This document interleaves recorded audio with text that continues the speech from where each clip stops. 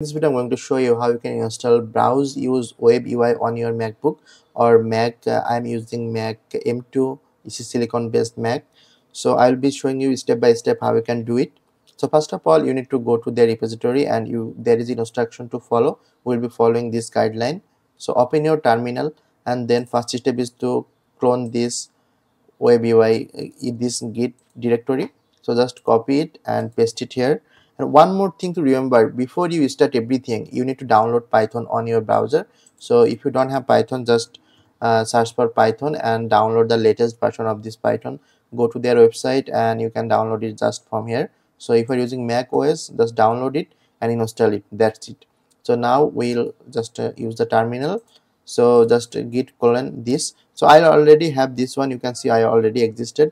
So it's the same for me. You can just install it, then use the cd web UI. We will go inside the web UI directory, and that's it. Now what we will do, we will use this UV for managing our Python environment. We'll be creating some virtual environment here.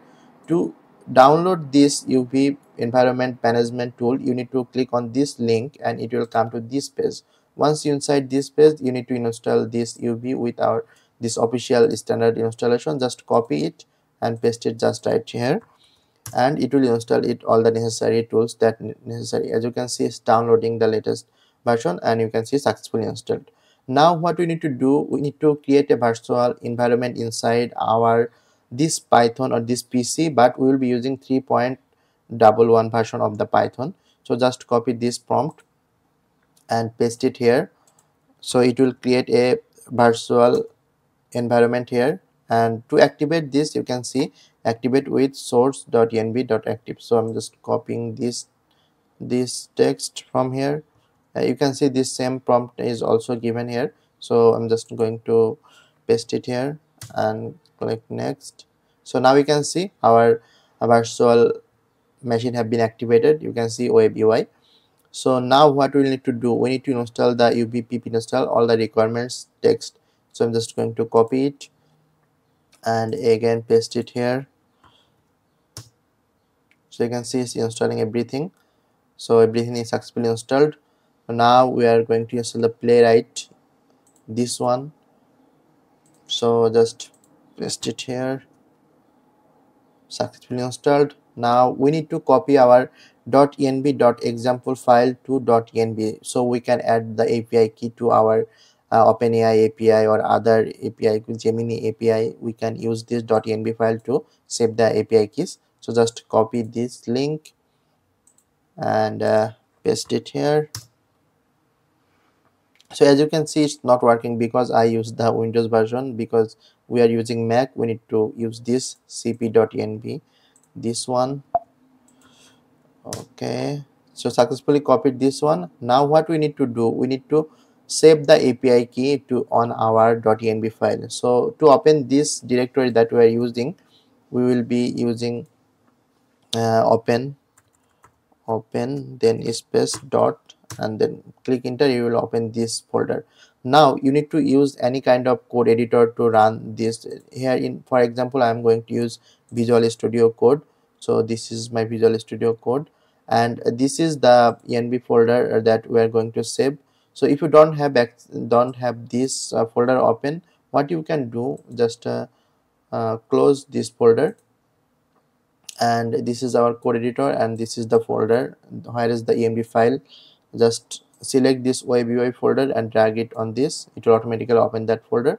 Now we have the env file.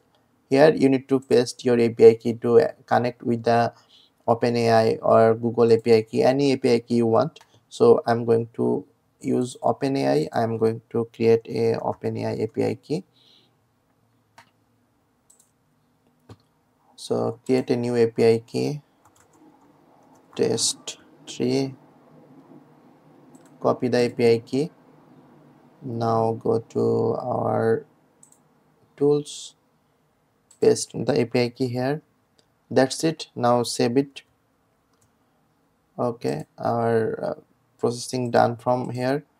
Now what we're going to do, we will be go back to our terminal Our everything setup is completed with one API key that we're going to use for OpenAI. Now we are going to the last step and running the web UI. So just click on this one. You can change the port number if you want. I'm just using the default one and paste it and press enter. And one more thing to remember, that if you are running this on your PC for the first time, you need to install pip install browser use, because this is the browser that we are going to use. So before installing this, try to install the browser use. For the first time it will take some time, on the next time it will not take this long. So now as you can see, our this portal is successfully running on a localhost, and this is the URL. So just copy the URL and you can open it inside any browser. So just opening it, that's it. This is our browser use web UI. From here you can do all kind of automation. So let me show you an example. So in this section you can run the agent. Just go here and you can put the instruction that you want to do. So for example, I am going to open google.com and search for Kamrul Hassan. That's it. So it is a simple instruction. I'm just going to click on submit task. So it will send response to our OpenAI API key, and it will open a browser and perform this task. So as you can see, our tasks have been submitted. Now it will opening this Chromium browser. So as you can see, this is our browser just opened, and it will automatically do everything. You will search for it, you will scan the screen, you can see it will automatically do. So there is a lot of possibilities you can do with this browser on your PC local hosting. There is also a web version they sell. So you can see they write it and they're going to search it, and no matter what language this browser use, it's doing fine. So this is the way how you can install this browser use browser on your local host.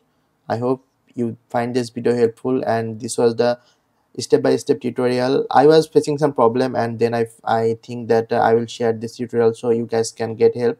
The problem I was facing, that I was not installing this one, so this is very important. You need to install this one, then follow all the steps, and you will be able to run this successfully. So thank you for watching. If you like the video, hit the like button and also subscribe to my channel for more videos like this.